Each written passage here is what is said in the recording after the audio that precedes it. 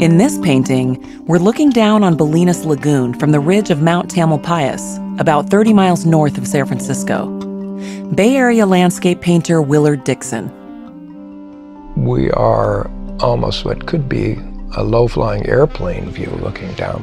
When you are looking from that point of view, your horizon moves up on the canvas.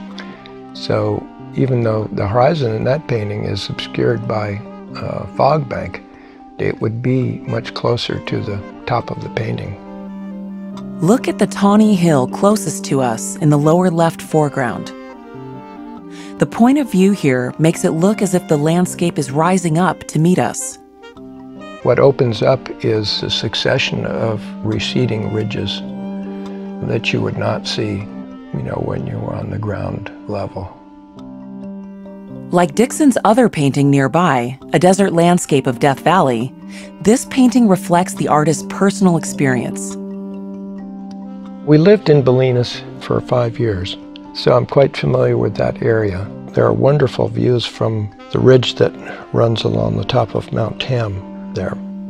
This rolling landscape on the edge of the Pacific is popular with hikers and hang gliders, as well as painters. You'll sometimes see guys gliding off the ridge there and going down to the beach.